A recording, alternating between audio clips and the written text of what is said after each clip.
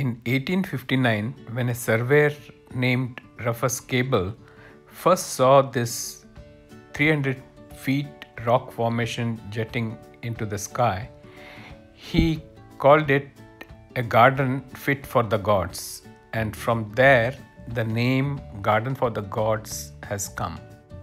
Gardens, red rock formations were created during geological upheaval millions of years back. In 1879, Charles Eliot Perkins, a friend of Palmer, had purchased 480 acres of land which included part of the Garden of the Gods. After his death, his family donated the land to the city of Colorado Springs with the provision that the park will be free for all the visitors. The remaining land came from Palmer after his death. Therefore, the entrance to the Garden of the Gods is totally free for all the visitors. The park, which lies in the city of Colorado Springs, was established in 1909. In 1971, it was designated as National Natural Landmark.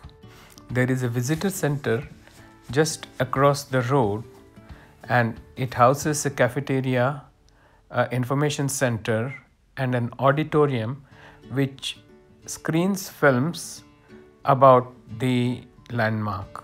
These rocks have names like the Balanced Rock, or the Cathedral Valley, or Three Graces, or the Kissing Camels, etc. You can drive through the garden, and there are designated parking places where you can park and then go and see the nearby areas.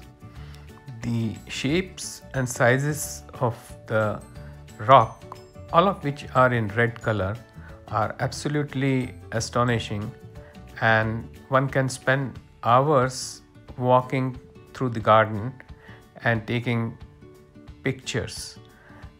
Essentially, from the visitor centers, if you look, you will see the main colors, which is red of the red rock, blue sky, white clouds, and greenery. So the color combination is really superb. From the visitor center, if you look in the direction of the Garden of the Gods, you can see the Pikes Peak far in the background.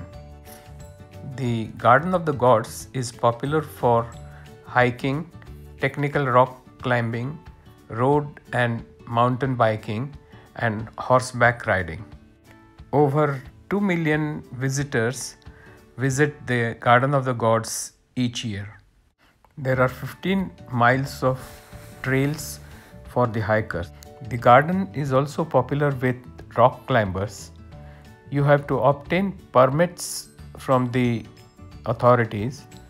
You need to have proper safety gear for the climbing. Rock climbing is not permitted during rainy season or during icy conditions. Many deaths have occurred due to use of unsafe practices or unsafe equipment.